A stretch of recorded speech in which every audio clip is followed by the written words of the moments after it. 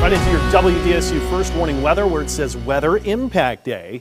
Some areas of the South Shore we haven't gotten to freezing just yet, and you may freeze tomorrow morning, but this is not going to include New Orleans or much of the metro. But just outside, I can see Belle Chase getting close to it, and especially Thibodaux, Houma, Galliano, those typical areas where the cold can wrap around and spill into the South Shore. Right now, low temperatures today. Can you believe that? We were chilly mid-30s North Shore, and we were also just around 40 degrees many parts of the South Shore. 44 officially here in New Orleans. Galliano was at 40. So the chill began today, but I wouldn't expect there was a ton of frost North Shore. We were close to it, and there was a little bit of a breeze that picked up.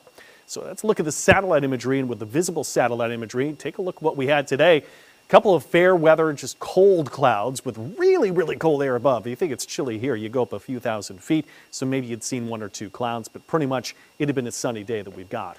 There's the freeze warnings that are in effect all the North Shore, Pearl River County, Hancock County, Mississippi, to include St. Charles Parish and then Lafourche, Terrebonne parishes, but does not include Jefferson, Plaquemines, and as you go to Orleans Parish, there are parts there it looks to be Jefferson Parish that are included, but those are going to be for those coldest zones where that pool of the cold air kind of spills down in towards the river basin. This is from midnight tonight, going up until 10 a.m. tomorrow morning, so you should expect that freeze to be here. But what we're looking at is a little bit in the way of some marsh fires, so a little, as I've said, housekeeping first.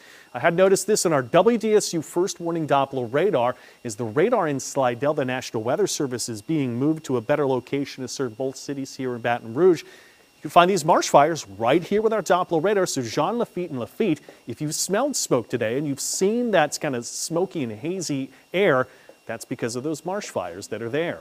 Let's find out what we've got for real-time temperatures. You can see we're all into the 50s right now to be expected. As we knew, those northwest winds 10 to 20 would be pumping in that cold here today.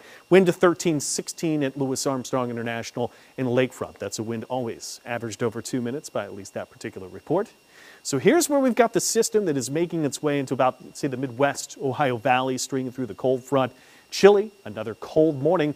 So we'll freeze tomorrow morning in some cases, and another freeze to come Saturday, and one final one towards New Year's Eve morning. And then temperatures actually start to go up. Maybe we're going to have the right timing for things finally ringing in and around a holiday. If any, clouds, 1 or 2 tonight, and there's the freeze warning in effect, once again, not including the New Orleans metro. 20s North Shore could be as cold as that for actual freezing temps. I do have Belle Chase and Houma possibly freezing tomorrow morning, but factor in the winds, 10 to 20, and it's going to be quite the wind chill. Everybody's going to feel pretty cold if you're out tomorrow morning. Bundle up. Sunny day coming in on Friday, maybe 1 or 2 clouds here and there, but just a few, mostly sunny. And then it's almost just like today. Sunny skies, those northwest winds pretty brisk. It's going to feel chilly. And exercise caution for local waters and open seas. Be aware of that, and the tidal range is starting to contract. Lows into Saturday, another freeze potential. I expect another freeze warning. At least the wind's not as bad, a little bit of a wind chill, but we got a pretty much sunny day, and we'll get temps to go up just a little bit here. We'll be mustering mid to upper 50s, nearing 60 by that time. At least, again, those winds won't be as strong. So as we look ahead to your New Year's Eve and New Year's Day forecast, we do track this rain potential, but temperatures will be going up. Take a look. I've got mid to upper 60s for New Year's Day. That means for the Sugar Bowl parade, we are feeling fine, but there is a chance of some rain coming in to ring in the new year. But I think this comes in just after we have those celebrations, till the early morning hours and morning hours for New Year's Day. But you can see the chance is only about 50-50. WDSU First Warning Weather 7-day forecast. The freezes, the chills, the weather impact days for those under the alerts, and then nicer days to come, at least temperature-wise. Look at that. We're knocking on a 70-degree door for New Year's Eve and New Year's Day.